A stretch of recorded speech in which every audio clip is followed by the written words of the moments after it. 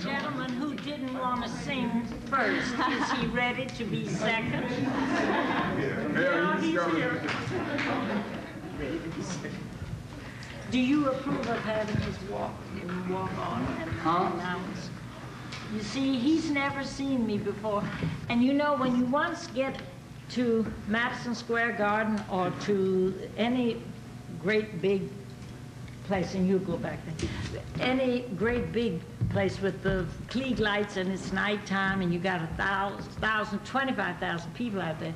Once you come out, most singers, I've never been a singer, but most of them are antsy, walking out to get to the piano or to near the orchestra.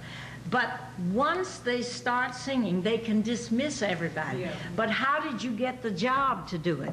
You had to sing in a place half this size or maybe smaller, in some manager's office. You know that, with a piano and somebody playing. You never saw them before, and it's high noon.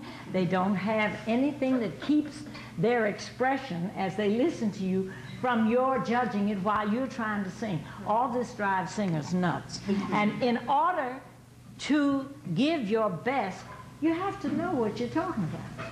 They can tell, and they told me in Germany, and I played for one of the biggest. I didn't know it was the biggest, but it turned out they had me to play for their auditions that they had 5 days a week. Mrs. Lee, can you come? We have 12 today, between 11 and 30, and they never got more than 15 minutes audition. And there'll be maestro so-and-so and maestro so-and-so.